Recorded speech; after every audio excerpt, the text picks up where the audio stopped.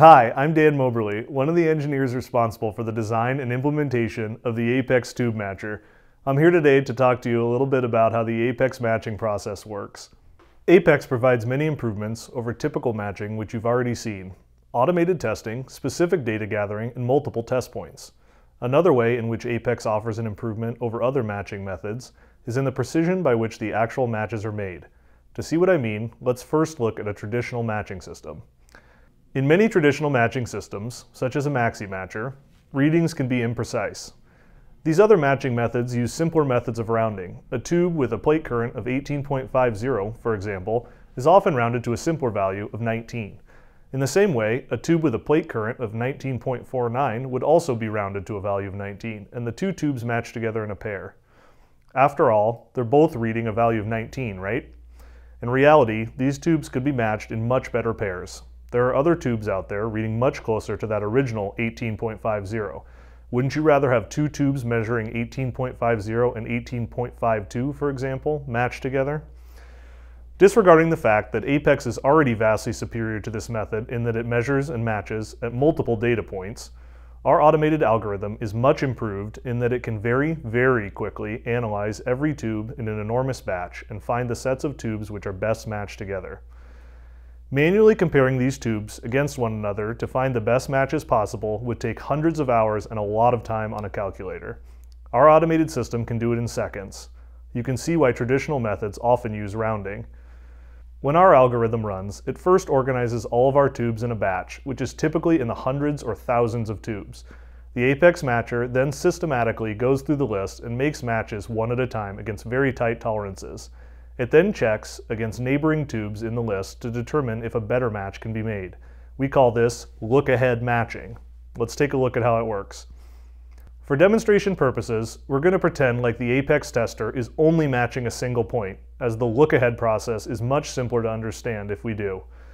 In reality, this process is much more complex as it has to consider multiple points. This simplified version of the matching method should serve to help us understand how it works.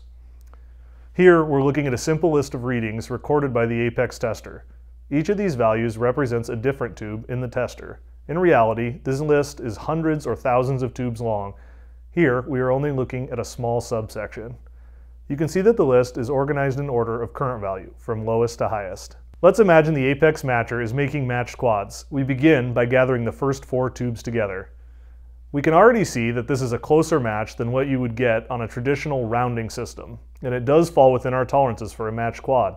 The standard deviation here is only 0.028.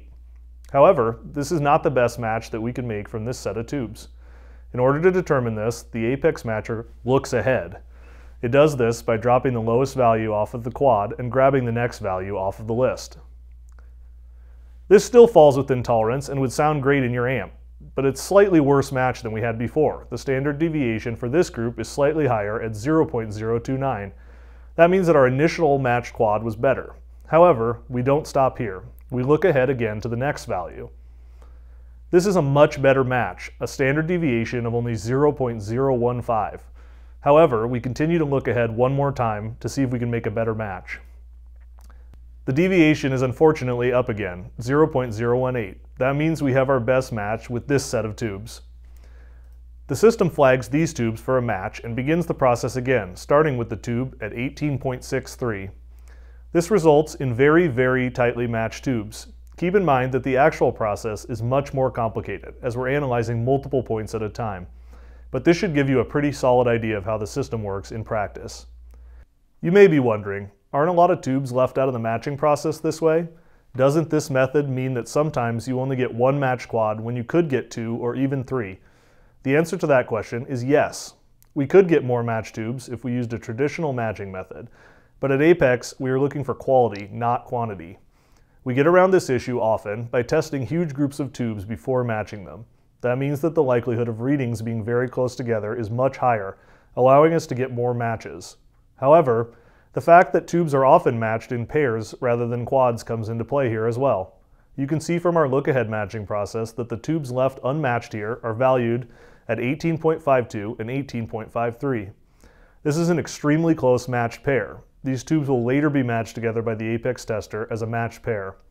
However, there are often tubes which don't qualify as matched pairs left behind, or individual tubes, such as 18.76. In these cases, the tubes are gathered together and used again in a later batch where they may find a perfect match. Thanks for watching. We hope you enjoyed learning more about Apex tube matching. We'll see you next time.